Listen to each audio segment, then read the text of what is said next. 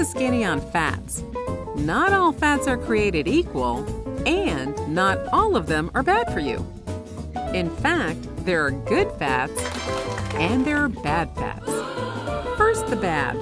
There are two types of unhealthy fat in foods: saturated fats and trans fats.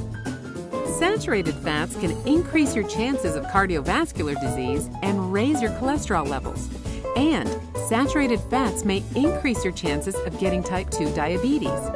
Saturated fat is found in things such as palm oil, eggs, milk, and meat. Then there's trans fat. Not only does trans fat increase a person's total cholesterol level, but it actually lowers the so-called good HDL cholesterol levels too. And it can increase your risk of cardiovascular disease. Trans fats are found in things like margarine and some meats. But there are good fats too.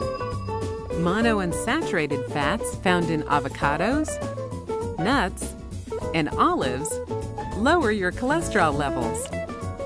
And polyunsaturated fats found in corn oil, nuts, and fish are known to decrease the risks of heart disease.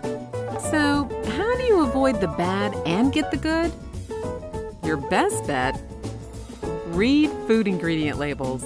They contain valuable information that will help you make better decisions about what you eat. Maintaining a healthy lifestyle can be easy if you know your facts about fats.